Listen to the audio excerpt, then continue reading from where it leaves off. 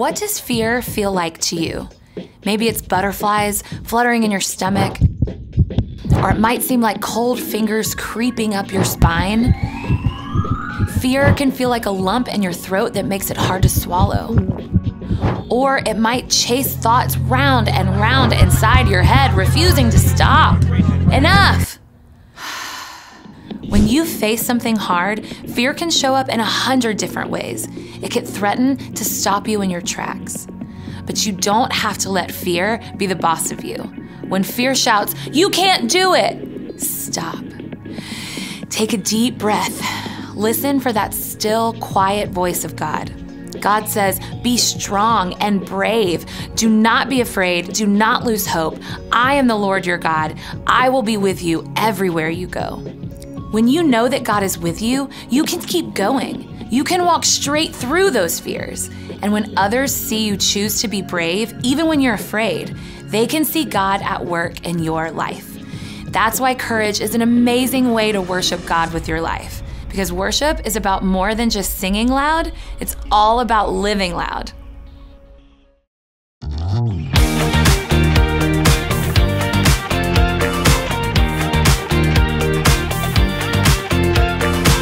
When I wake up, I know that you are with me every step of the way.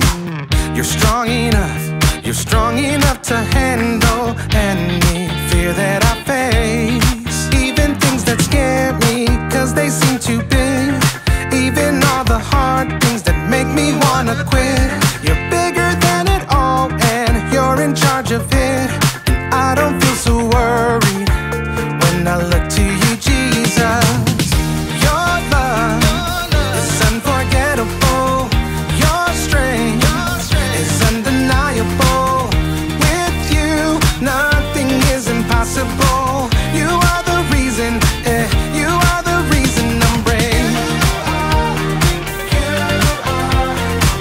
You are the reason, you are the reason I'm brave.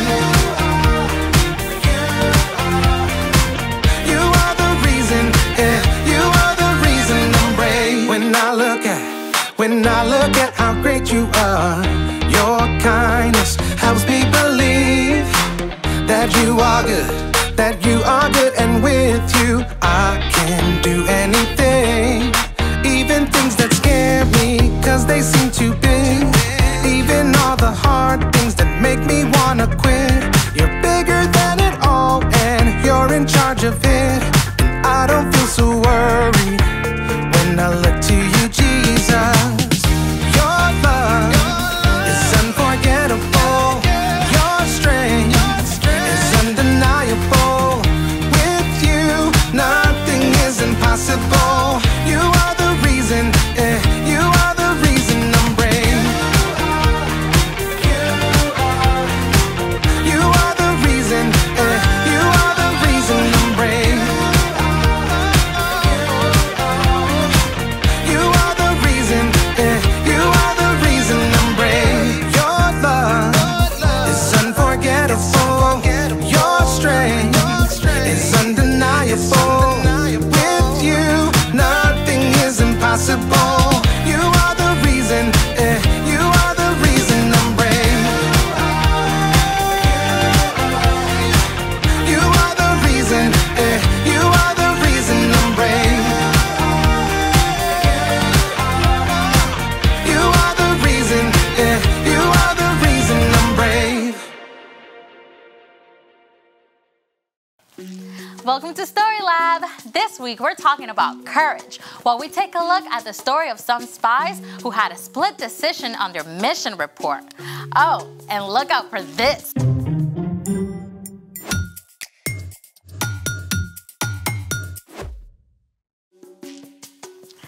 Hey, I'm Amaya. And I'm Zeke. And we're talking about courage, which is being brave enough to do what you should, even when you're afraid. So, let me get this straight.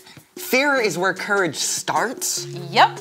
I could be a courage champion. What are you afraid of? Okay, super weird, but there's this bedpost in my aunt's guest room I'm kind of scared of walking past. Okay, I mean, people are afraid of all kinds of things. I looked up some of the top fears. Like what? Number 5, fear of getting laughed at. Ooh. Number 4, fear of thunder and lightning. Number 3, fear of big dogs. Number 2, fear of heights. And number 1, fear of snakes and spiders. Now my heart's pounding. I know, right? When fear shows up, it can actually take over your body. Fear really does go straight for the control system. When you face a fear, your brain alerts your nervous system, which triggers the release of stress hormones like cortisol and adrenaline. This causes your blood pressure, heart rate, and breathing to increase. More blood flows to your limbs so you can throw a punch or run for your life. And some parts of your brain are so busy amping up your body that the thinking part of your brain can shut down. Wow. No wonder we make such terrible decisions when we're afraid. Yep, but there are things that we can do to face our fear. Like we can breathe deeply and slowly. And we can also ask questions about our fears. Like, what do I really think that bedpost is gonna do to me? Exactly. Oh, great job holding up the bed. You can even plan baby steps to face your fear, a little bit at a time. Hey, what are you afraid of? Crickets. What? Yeah. What's in the box? A cricket? Oh, this is great. You can face your fear right here. Yeah. Okay, just gonna lift the box up really slowly. And then I'm just gonna open it really slowly. Maybe after the story. Well, okay, it's time for... The story before the story. Today, we're in the 4th book of the Old Testament, Numbers. God promised to bless the whole world through Abraham's family, the Israelites, and give them a home in the land of Canaan. God delivered them from slavery in Egypt, leading them through the Red Sea. In the desert, God showed deep love by giving the Israelites food and water. God also gave them rules to show them how to love God and love others. At last, God led the people to the very edge of Canaan, the Promised Land. And that's where our story starts. Let's go! Hey everyone! Hi, Brian. Okay, so about 2 years after crossing the Red Sea, the Israelites had finally made it to the very edge of Canaan, the land that God promised to Abraham, Isaac, and Jacob. God told their leader Moses, "Send some men to check out the land of Canaan. I am giving it to the Israelites. Send one leader from each of Israel's tribes." So Moses called a leader from each of the 12 tribes. Shammua, Shaphat, Caleb, Igal, Joshua, Palti, Gadiel, Gadi, Amiel, Sethur, Nabi, and Juel.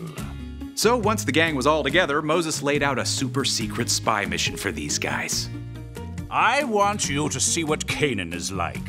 Are there a lot of people or just a few? Are they strong or weak? Do their towns have high walls? Oh, and study the land. Is the soil rich or poor? Are there trees? Bring back some of the food that grows there if you can. So just like that, these 12 men snuck into Canaan just as God had instructed. Now, for about 6 weeks, they traveled the length of the country and saw the places where Abraham and his family had lived hundreds of years before. On their return journey, the spies cut a bunch of grapes so ginormous, it had to be carried on a pole between 2 men. You can bet that when they showed up in the Israelite camp at the end of 40 days, it made a pretty big stir. At first, the spies gave a glowing report. Canaan is super awesome. The land is filled with so many good things. It's practically flowing with milk and honey. Yeah, check out these grapes. But we can never go there. The people who live there are powerful. Their cities have high walls. The people are like giants. Even though the spies had seen many good things, they were stuck on their fears. Only Joshua and Caleb were brave enough to speak up. We should go up and take the land. We can certainly do it. No way. They're stronger than we are. They're so ginormous that we look like crickets to them. The Israelites chose to listen to fear. They went into complete panic mode, convinced they would be destroyed. They even begged to go back to Egypt. Joshua and Caleb tried to speak to them. The land is very good. If the Lord is pleased with us, He'll lead us there. He will give it to us. But we've got to obey Him. Yeah, don't be afraid of the people in the land. The Lord is with us. Instead of listening to Joshua and Caleb, the Israelites talked about killing them. But in the midst of all this chaos, the glory of God appeared at the tent of meeting. God spoke to Moses. How long will they refuse to believe in me? Moses begged God to have mercy on the Israelites. Lord, your love is great. Forgive the sin of these people, just as you've done so many times already. I have forgiven them, just as you asked. But not one of these people will see the land I promised to give them. But my servant Caleb has a different spirit. He follows me with his whole heart, so I will bring him into the land. Joshua was also allowed to enter the land. God did forgive the Israelites for turning away again, but there were big consequences. Instead of forging ahead into Canaan, the Israelites ended up wandering and stuck in the wilderness for almost 40 years. Now, by that time, only Joshua and Caleb were still living to lead the new generation, their children, into Canaan. And fast forward, they did. At the end of 40 years, Joshua led the Israelites into the promised land. And right away, they came up to the walled city of Jericho. But with God's help, they faced their fears, and those impossibly strong walls came tumbling down. But that's another story for another day. Wow. I mean, so the spies' fears were real. I mean, their enemies were really strong. Yep, but Joshua and Caleb knew that God had already promised to help them. Yeah, they had to make a choice to do the right thing, even when everyone else was giving into fear. So, what's our part in the story? Well, fear is totally normal, but God can still help you be brave and do the right thing. Yeah, maybe you're in a group where a popular girl is saying mean things about another kid. Your friends might be afraid to speak up because they don't want to get laughed at, but you can be brave and you can speak up because that's not right. Or maybe the fire alarm goes off and one of your friends is really panicked. That happened in my school. Yeah, you can be the one to stop and help them calm down. Right. You never have to face fear alone. When you believe in Jesus and follow Him, God's Spirit lives in you and can give you the courage to do the right thing. Even if you are afraid. And that's something awesome to hold on to. Oh, for sure. See you next time. So here's the thing. You can do what you should even when others are afraid. Want to face that fear right now? Sure. I mean, what's one giant evil cricket gonna do to me? Baby steps. Okay. Just gonna pick it up real slowly. Okay, remember your breathing. Release the cricket! Thanks for joining us in the Story Lab. See you next time.